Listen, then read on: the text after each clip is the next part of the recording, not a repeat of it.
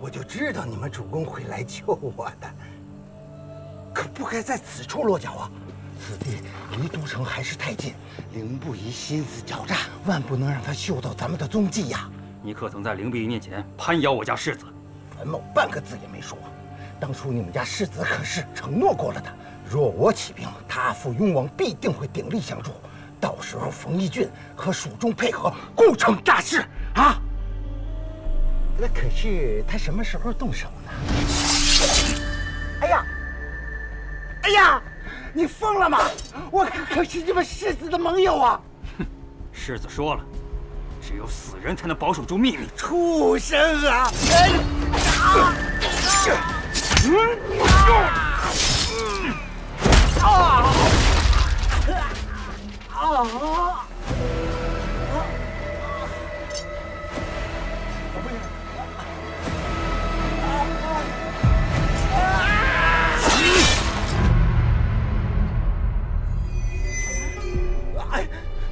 对，快救我！我什么都告诉你啊！这。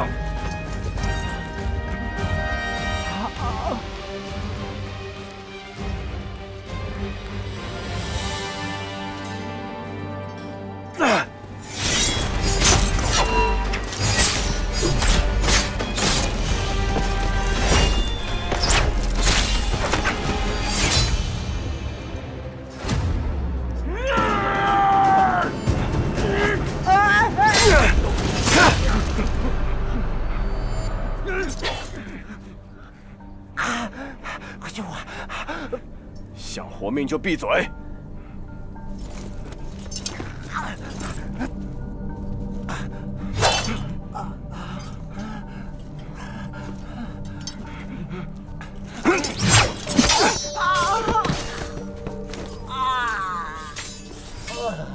少主公今日打得这么凶狠，还不让我们出手，他是不是心情不好？若非反抗在逃，少主公今日便可以护送程家人回家了。少主公为什么要护送程家人回家？哦，这也不行，耽误少主公要紧事儿。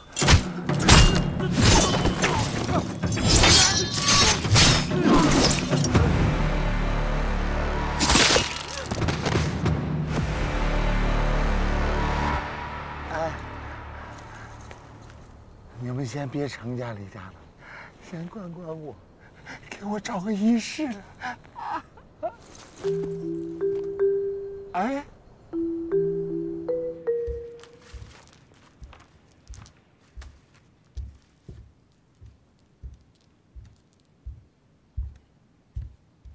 医师说我的身体并无大碍，将军，你就别走来走去了，晃得我头直疼。你还犟嘴！我与你成亲20几年了，何时见你这般病过？就是当年萧氏家破，你也不肯半点示弱。如今不过是桩儿女亲事罢了，你怎能就一病不起了？我这是心火，怪不得别人。汤子，不如我来吧，你也可歇会儿。你去华县与楼瑶在一起的时候啊，都是泱泱照顾我的，你就不必站手了。在华县，袅袅可是跟正经的医师学过的。夫人病重时，多亏袅袅在旁伺候，有2个女儿轮流照顾，夫人的病好得快些。还是泱泱乖巧懂事，日后若遇着如意郎君，嫁过去便是他们家的福分。大伯母，都怪伯母失职，让袅袅啊先行逆了气，这件事情也追悔莫及了。你比袅袅年长，也该考虑自己的婚姻大事了。若有心仪的郎君啊，你就告诉伯母，伯母定能帮你说回。婚姻大事，父母之命，泱泱听凭伯母安排。我就知道你是一个让人省心的孩子，放心，伯母定会顾虑的周全。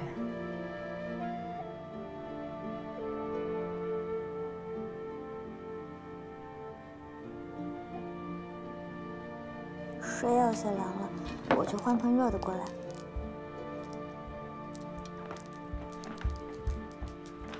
哎，这又何必呢？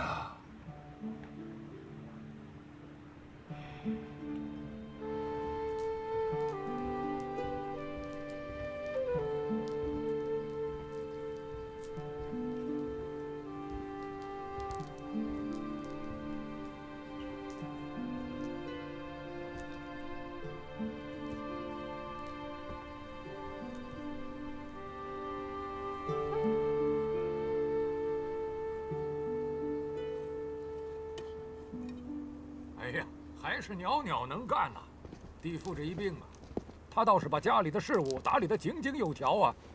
万伯父，七家子，你们怎么来了？听说你家阿母病了，过来看看。七七，看看人家袅袅多孝顺，多乖巧。我上次病的时候，你怎么尽孝的？居然出去跟人打了一架。哎，阿父到底会不会说话？哎，这啊，你这般赞一个贬一个的，是想让我跟少商妹妹生嫌隙吗？不过看在你是夸自家妹妹的份上，这回我就不跟你计较。哎呦，哎呦呦呦呦，气得我这右边头疼又犯了，快给阿父揉揉。阿父，这医师说了，颅右侧疼则照胸啊。你惦记着要生儿子那事儿，八成是成不了了。你放心，阿父保证给你生个弟弟出来。你当真义亲了？看不出啊，你这出趟远门，竟顺手拐了个郎婿回来。明明年纪比我小，成亲却在我前头了。哎，不过这个楼瑶之前跟何昭君有过婚约，好像总是被羞辱欺负，太老实了吧？我就是喜欢他老实。我阿父阿母也不喜欢阿瑶，可这么听话的郎婿，要上哪儿找啊？我修葺房屋，他替我工具；我锻造农具，他替我拉香；我被阿母责罚的时候，他还偷偷送酒给我喝。唉，如此，甚好。不对呀，听你这么说，这些活计，连房也能干啊？而且，两个人在一起，两情相悦才最重要。两情相悦是什么感觉？找个玩伴做郎婿，再好不过了。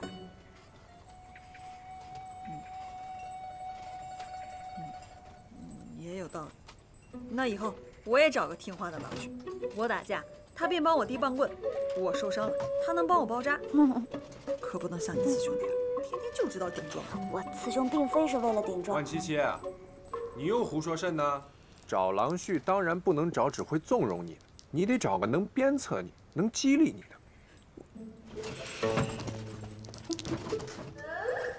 我是找夫婿，又不是找夫子，我干嘛找一个这样笃信的人来糟蹋自己？少公，你不是会占卜算命吗？帮我算一算，看看未来夫君长什么样。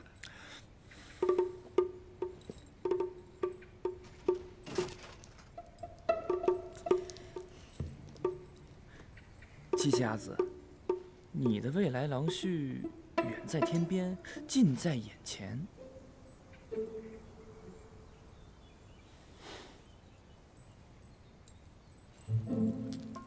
眼前？哪儿有啊？你算的准不准啊？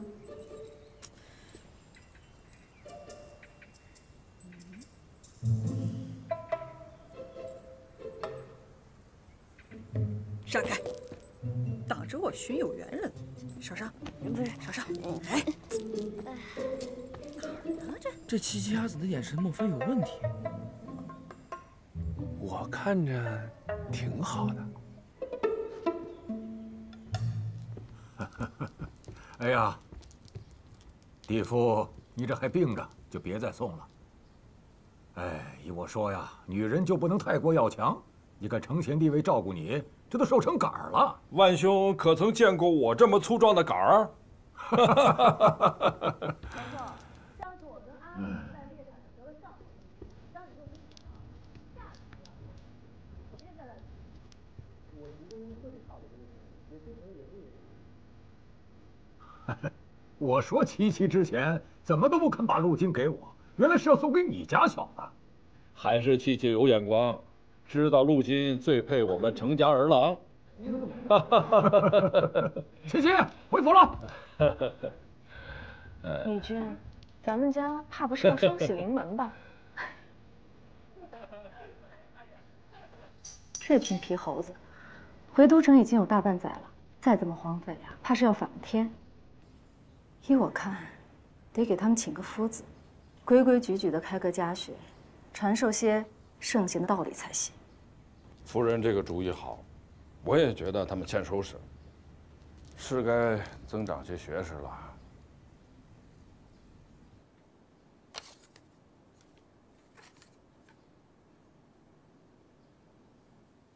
程家要开家学，想去白鹿山求学子施教。这程家还真是舍近求远啊！普天之下，除了夫子，谁能比我更合适？公子这意思，不会是想要去程家当那什么夫子吧？皇甫夫子惦记着丧师叔，让我平日里多照看一二，我怎能违背师命？丧师叔不是在华县吗？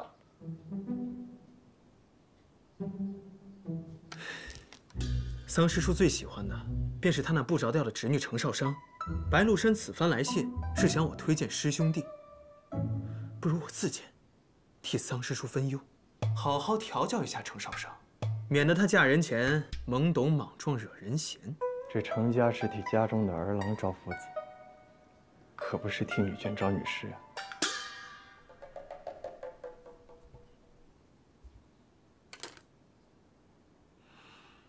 圣人有云：“有教无类。”我是那等轻视女眷之凡夫俗子吗？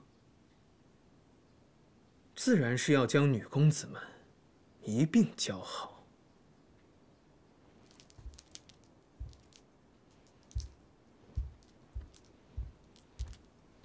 那是轻视女眷的事儿吗？那分明是人家根本就没想找你啊！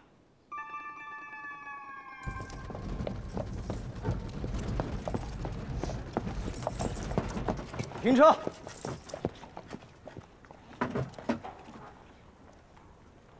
这还没到呢，怎么就停车了？公子当真要厚着脸皮自荐到程家当那什么夫子吗？哪有人放着官不做，跑到屈令侯家学里当一个区区的夫子？谁说没有？皇甫夫子如今不也致仕回白鹿山，专心育人吗？天地君亲师，师者并不输给任何栋梁公谷。你别瞧不上夫子之位，想来程家争当夫子的，怕是不少呢。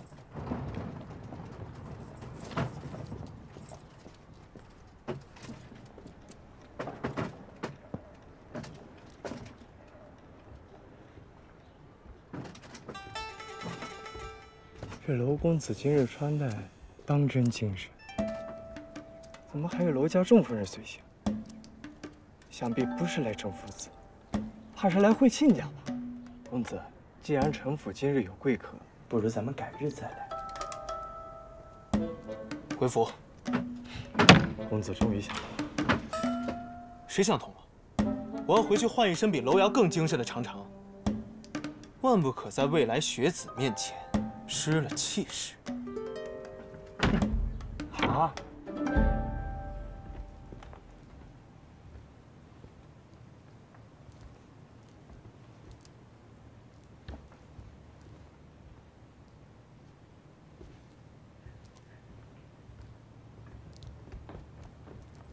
阿瑶，少商，一日上来定制辛苦了吧？随我就去碗凉汤喝，走。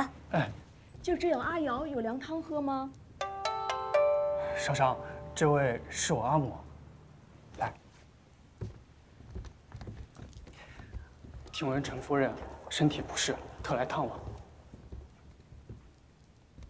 娄正夫人，娄正夫人好。我儿将少商横竖都夸了个遍。可偏偏没夸这模样是这般秀丽，惹人喜爱。阿瑶是如何夸我的？钟夫人只管说说，与我也开心开心。娄家钟夫人来了。娄公子，为何不早些告知呢？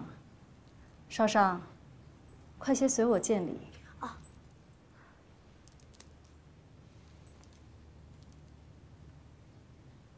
您快请坐。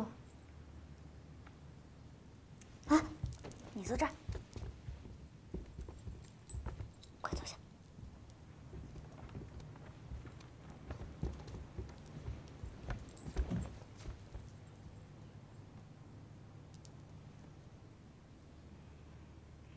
听说夫人身体不适，本是惦记你才来的，可若是打扰了夫人，还不如不来呢。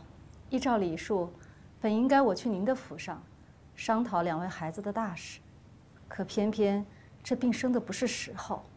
你且慢慢养着，你别急，我也不急。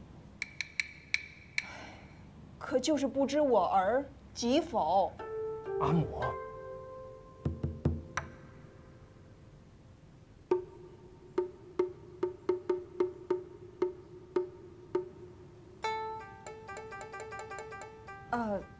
程将军此回招安的差事办得十分圆满，听闻圣上马上就要下令升任程将军为卫尉左丞了。今日我一来探病，二来恭贺的。我这病啊，也好得差不多了。昨日娄二公子也给我送来了药材，我并未收下。至于恭贺，毕竟还未接到圣上诏书。 怎能接受众夫人的恭贺呢？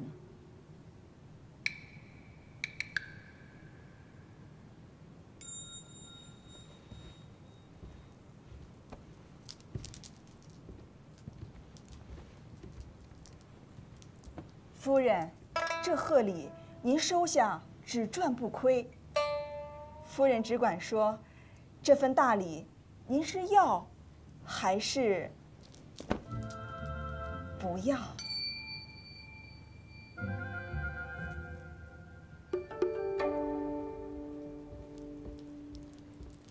今儿怕是喜鹊登梢头的大喜日，贵客们都扎堆上门。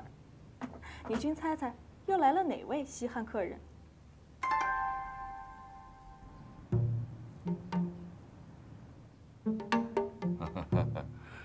严公子，当真打算来我家？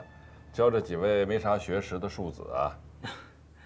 善见不才，一直仰慕程将军，赤心报国，因国而误家，耽搁子女成才。接到丧尸书求见信后，不请自来，还望程将军莫要嫌弃。怎敢嫌弃？怎敢嫌弃？怕是此生我都不敢嫌弃啊！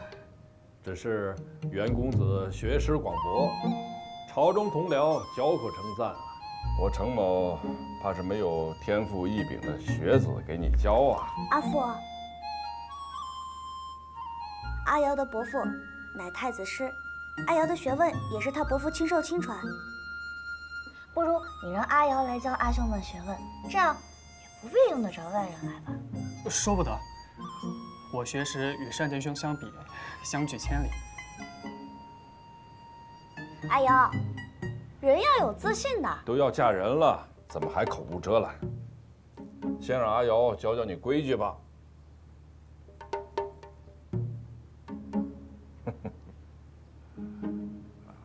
袁公子切莫见笑，先饮口热茶。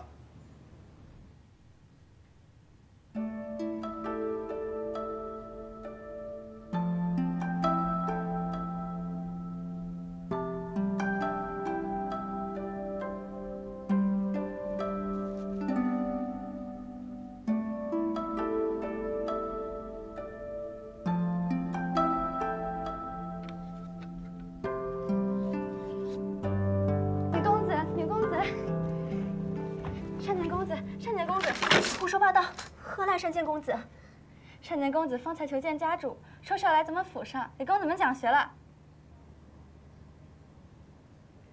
什么？这般天气热，喝热的，地日心里燥得慌。哎呀，方才说带你去喝凉汤，现下可还想喝？好呀，自是要的。这种天气就是得喝点凉的，心里才爽快。嗯。 我现在就给你拿吧，啊！此茶回味甘甜，暖心暖胃。夏日里就该喝些热茶，才是圣人静心养生之道。唯有市井小人，才爱良物，伤及脾胃。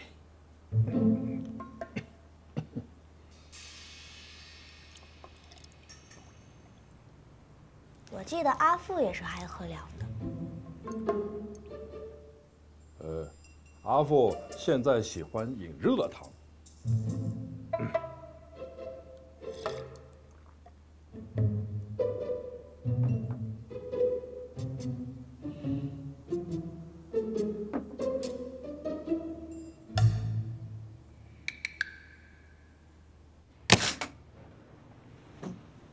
这繁昌越狱是你设的陷阱啊？是，臣故意放走繁昌，又派人暗中跟着他，发现他果然与萧世子的人碰面，对方还企图杀人灭口。繁昌恨萧世子过河拆桥，便向臣坦白，这些年来他之所以敢心生妄想，是因为萧世子告诉他，冯义俊将和蜀中联合，一起谋反。雍王是当年最早跟着朕打天下的兄弟，他身上3处重伤，都是为朕所受啊！朕不相信他是幕后主使。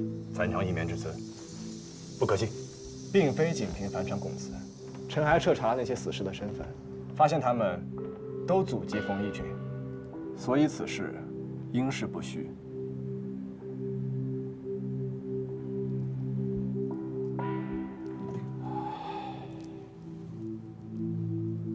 建国之初，臣想邀雍王入都城，共享社稷。他对此说，自己年迈身疲，故土难离，只想归乡供奉祭祀祖先坟冢。朕是念他一片孝心啊，也没有强求，只是命他的长子入都城，封一个闲散世子，一切俸禄随他。难道朕对他们还不够宽厚吗？人心不足，并非宽厚能够填满的。会不会是这个不成器的儿子自作主张呢？他想倒卖军械，所以故意的隐瞒繁昌。雍王自己对此事一无所知，他无非就是一个约束儿郎不得力罢了。陛下宽厚，但人心难测，不可不防。若想知道雍王是否知情，只需下诏传雍王回都城一趟即可。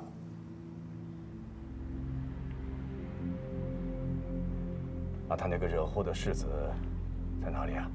臣查过了，华县失败后，他就携心腹回封地完婚，至今未归。此时回封地完婚？这么巧啊！这个心腹是何人呢？怎么，此心腹身份非同一般？是骁骑将军何勇之女何兆君。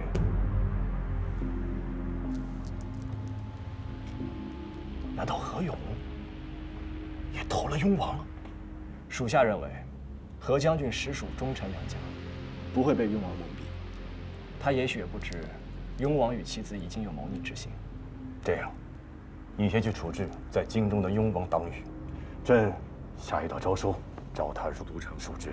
他若无二心，就看他是否遵从朕的旨意了。是。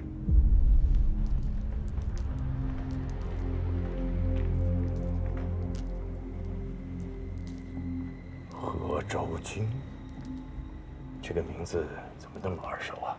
回陛下，是骁骑将军何勇的妖女，被那萧世子蛊惑，与娄家二公子退亲了。哎呀，现在那娄家二公子正和那程家四娘子议亲，这喜事也要尽了。程家四娘子啊，是不是之前自身护送入城的那个？正是啊。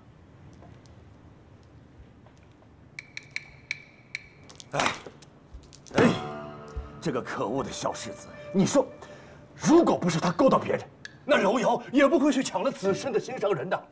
搞到现在，子申一个人孤孤单单、孤家寡人，多可怜呐！可恶，罪该万死！这袁善剑除了要来府中做夫子，就没再说点别的？也没说什么要紧的了，就是夏季要饮热汤，市井之人贪凉之类的。他这么有学问，为何要到我们家中做夫子？夫人问我也想不明白啊。将军，再想想。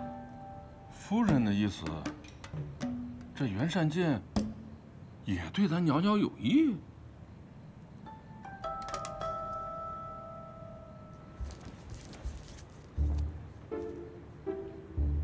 你再给我仔细说说，这几个月你都干了什么？见过什么人？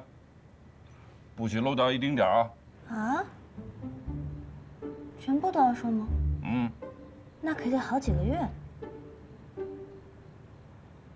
好吧。那日，我同三叔、三叔母一同上马车。没让你说这个。阿父不如再直白些，是不是想问袁山剑？就是袁山剑。你跟他何时认识的？见过几次面？都说过什么？也就见到过5、6、7、8次。不过敢保证，我跟他毫无干系，我可像苍天谋士。那个袁善剑，为何特意要来给你们做夫子？此人言不轨随，他就不该叫袁善剑，他应该叫袁善变。阿父阿母，此人自荐当夫子，定是没安好心。阿母文博识广，教几个兄长已是足矣，为何要从外选夫子？再不济，阿瑶也能教。你别整日阿瑶阿瑶的，我看这楼瑶啊，学问也就比你好半个发丝那么多。你们就是看不惯阿瑶。今日阿母也瞧见了，我未来的君姑对我这个未来的心腹是颇为欣赏的，想必我到时嫁入楼家，定是一路坦途。他本来就不喜欢那个何昭君，何家断亲啊，闹得他是颜面无光。这个时候，他当然对你是满心期待了，你没有必要这样沾沾自喜。明日，你就随我去楼家回礼，楼家上下是如何模样，你亲眼看看便知。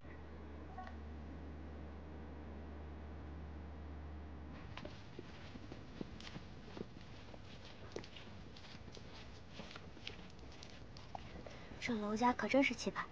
照理说，2房的西院应该比大房的东院小上一些，但你看，根本没有小上多少。多嘴。走。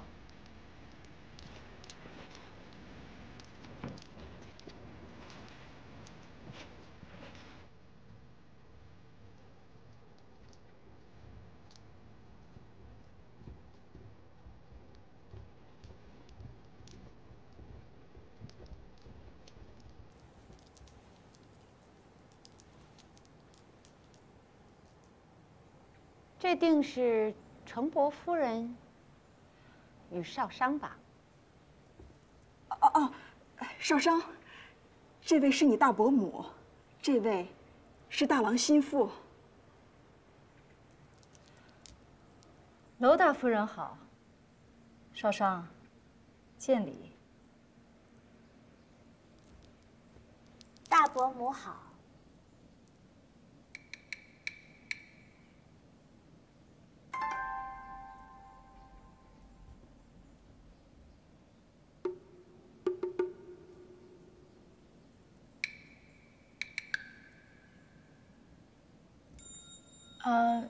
你只管喊我严姬阿紫便好，待日后你与阿瑶成亲，再改口也不迟。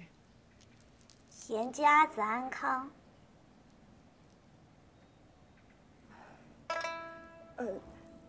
要不先落座吧。快坐下说话，坐下说话。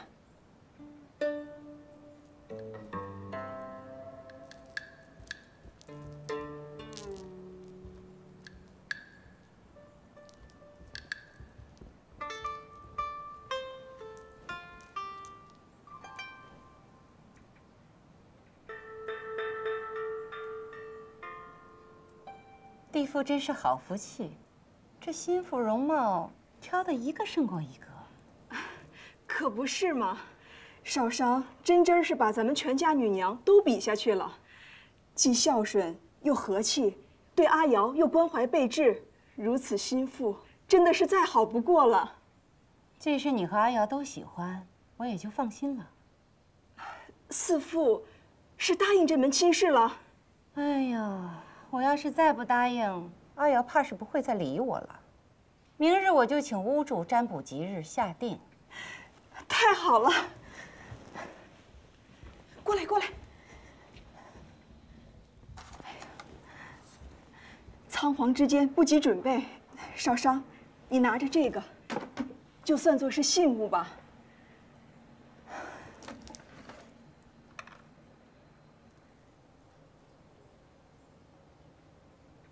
娄大夫人，占卜下定之事，倒也不用如此着急。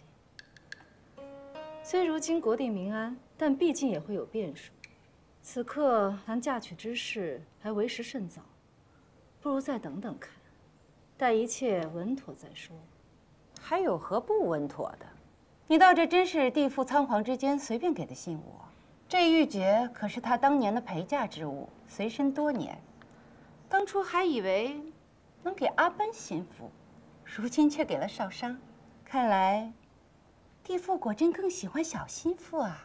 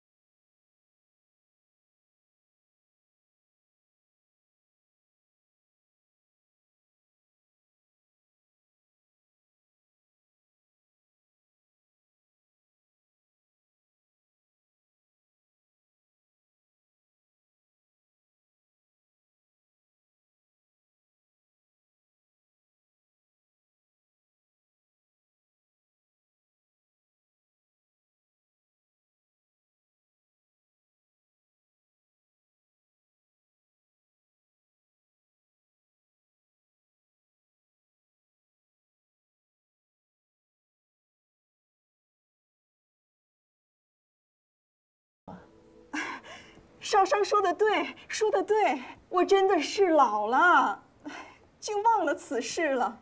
我家大郎啊，擅长书法，他还在镜子后面呀，用不同字体刻了一首《蒹葭》呢。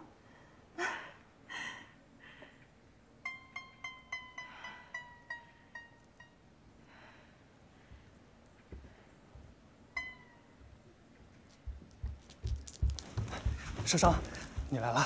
阿瑶，长辈们都在此，你的眼中就只看得见心腹吗？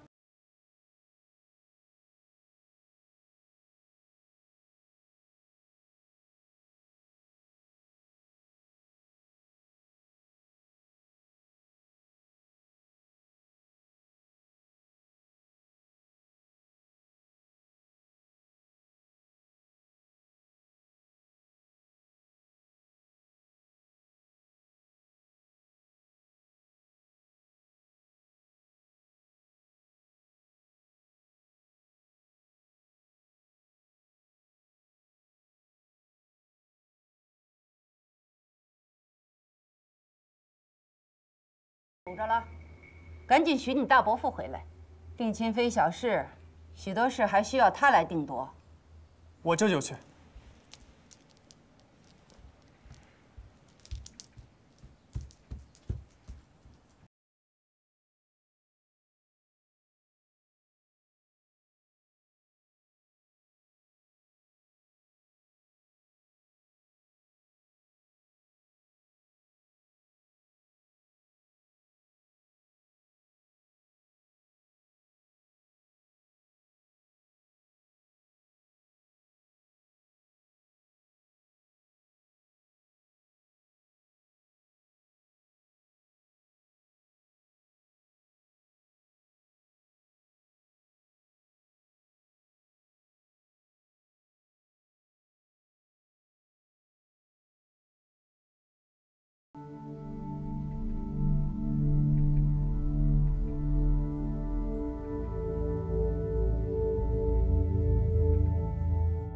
这边。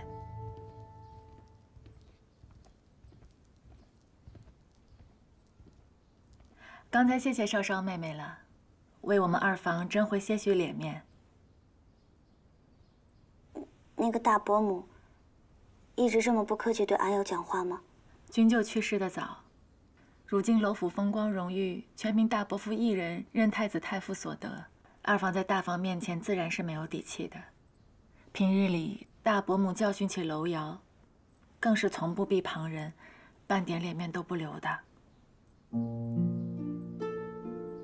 怪不得我初见阿瑶时，她总是畏畏缩缩，被人欺负了也半天憋不出一句狠话来。日后妹妹嫁入楼府，怕是也要跟着我们二房一块受委屈了。严家阿紫放心，我这个人自小不是受委屈的性子。待日后他们若是再敢欺负阿瑶，我定会去找他们，好好理论理论。呀，原形毕露了。之前听二叔母夸陈家四娘子温柔贤淑，我还以为是被哪个妖精附体了，变了个人呢。可惜呀，不到片刻就暴露本性。对着专资跋扈之人，我自当是泼辣狠绝。但若是像严家子这般温柔贤淑的女子，我自礼遇有加。老李，得了空子，不妨好好想想，为何见到我时，总是在我不必讲理的时候？你少得意，你能嫁进我们劳家是天大的运气。若非昭君阿紫另嫁，哪儿轮得着你？老李，你闭嘴！严家嫂难道要为了旁人来指责自家小姑吗？阿母说的果然没错，二叔父故去太早，才令二房做事却父辈教养。你，楼李，你谈及到教养，那我就好好与你理论理论。待到日后我加入楼家，怎么说也是你次嫂，你对着你的次嫂大呼小叫、张牙舞爪，何谈教养？你还未婚，先提嫁后事，你好生不要脸！那此时我不是次嫂，也是楼家的贵客。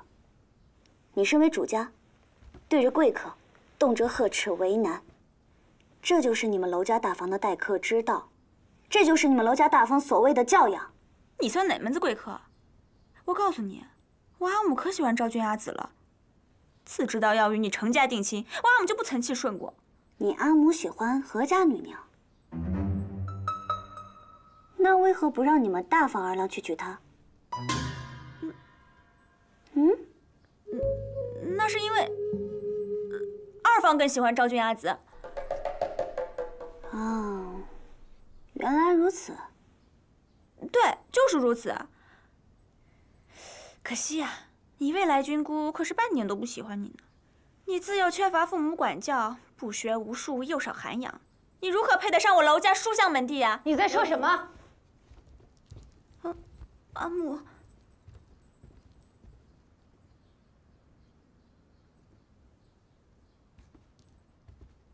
恕我不识，这位小女娘应该是楼大夫人的掌上明珠吧？是，我们两房唯得一女，便是楼离。太傅楼大人承蒙皇恩教诲殿下，楼大夫人出自名门，知书明理。楼家娘子自幼有父有母在身旁教导，不该像我家少商如此，少调失教才对。楼离妹妹虽是长房女，但终究是晚辈，约束无方，还请程夫人见谅。你与楼家娘子实属平辈，又出生二房，何来约束一词？要谈到约束二字，也得是亲父亲母。